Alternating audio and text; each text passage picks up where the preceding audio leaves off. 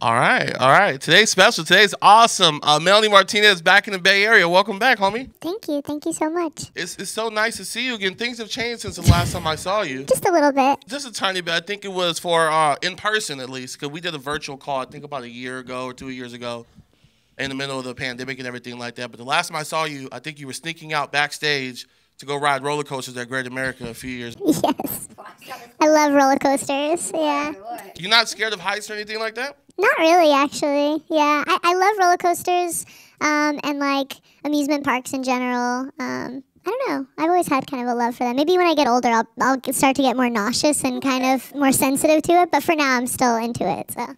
Got you. So you got a show tonight in San Francisco, Bill Graham. Fans are already lined outside around the corner. How exciting is it for you to be back in the Bay? Very exciting. I love it here, and it's going to be really fun. I have a fun little show planned for everyone, so I'm excited for them to see it.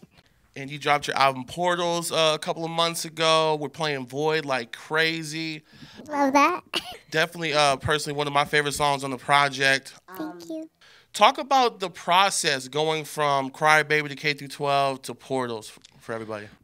So Crybaby was kind of just the start of introducing the character Crybaby to everyone, and then K through 12 was kind of like, you know, her school years and kind of a commentary on society and the hierarchy of like power in different fields. So if you relate it to like the music industry, K through 12 is like a great kind of microcosm of what that's like, or just any industry really. And then now with Portals, it's more existential. It's all based off of the afterlife and past life regression therapy books that I've been reading for a few years now. So yeah, that's basically it. I wanted to just kind of show that the character Crybaby is in a different vessel now and that she's immortal, essentially.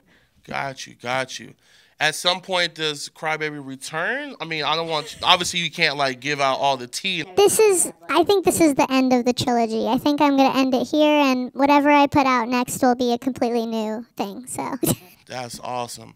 Now, the first couple of shows for tour, how has it been? Like, how is the perception from the crowd? Because your tour, the entire tour, sold out in what, a couple of days, if anything? Like, for the first day? Yeah, I'm not sure, but it's really, really cool, and I'm very grateful that people bought tickets to see the show because it's a really special show, and this album means the world to me. It's like the most aligned I've ever felt with a body of work that I've ever created, so for people to be so into it and come in character, and they're like painting their face up like the character and dressing up, it's just such a fun experience. It's been really awesome so far. That's awesome. One of the biggest questions I see online all the time, do you plan on going overseas with the tour? Will it be international at some point? We're announcing that soon. Yes. Also, another question, a Portals film. Everyone's like, is there an update? Is that going to happen? Yes. So, you know, everything is just waiting on funding and partners and whatnot. So still just waiting. I've been sitting on the script for like years now. So it's been a while that I've been waiting to finally film it. But also with touring, we have to find the right amount of time in between tours to actually be able to film it when we do get the budget, because it's not just coming from the label. I think that's the confusion, is a lot of my fans are like, oh, well, the label, but it's like the label, I'm working with them on music videos so that I could still make music videos, and then the film is like a separate thing that I'm trying to get funding for. So it's a whole separate industry going into film rather than in music. So it's different than K through 12. For sure. And like the thing is, with your videos, with everything that you do, from what I've noticed since I became a fan of yours, since you came to our Summer Splash show, because that's when I was introduced to you and everything is very elaborate. Like, you take it very serious. Your creative process is super, super dope. Where do you get that inspiration from? Like, are you just hanging out in the room and just like taking notes and different things like that?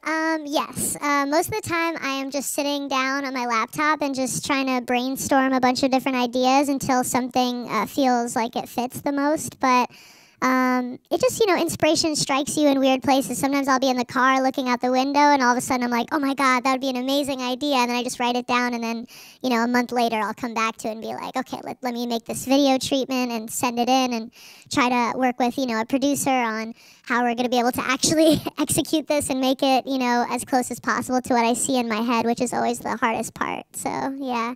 For sure, for sure. Now, for the creature, like creating a creature, Were you ever nervous? 'Cause I know you talk a lot about anxiety in your interviews and different things like that. Because I've definitely looked into it. And me personally, like my biggest anxiety, what makes me anxious is going into a room for the first time. Because, I'm a bigger dude. So I'm always worried, what are people going to think initially? Did you have any, like, moments where you're like, maybe I shouldn't do this, maybe I should, anything like that? And how do you, like, overcome that if you do get to that point? Yeah, I mean, my anxiety is very much based on stress. So I have a lot of stressful, like, kind of work things. I wear a lot of hats and creatively, so I have to do a lot of different things. So, costume design, and I have so many different deadlines for everything, and all of it is for the greater good of my vision. So it's like stuff that I do want to do, but it almost feels like I never have enough time or resources to do the things that I want to do, and that is a big stress causer for me, and makes me, my anxiety is different. Everybody's so different. So for me, it's like it affects me physically. Like, so with Void, like, that was a really great cathartic experience for me to be able to express what it feels like to have anxiety. And also there's a lot of double meaning with a lot of the past life regression therapy books that I read. A lot of people talk about entering this, kind of space where there's no light, and it's just kind of them, and no one else is there but them to judge them except for themselves. So yeah, that's kind of what anxiety feels like for me. So I kind of wanted to blend the two with that song, and I'm glad that people are resonating with it. Absolutely, absolutely. Now, Diamond, who's one of the producers here at the station, she asked me to ask you, what is the Creature's skincare routine? Ooh, that's a good question. Just I think a lot of like mud facials and just laying in the moss until you're completely overtaken by nature. Yeah. That's pretty fire. I might have to try that one day. It works, Word. A message for your fans here in the Bay Area and everybody listening tonight. Thank you for your support. Thank you for growing with me on this journey. It's going to be a really fun show. I can't wait for you to see it. And yeah, that's it. I love you. Thank you so much, Melanie. Melanie Martinez. Woo!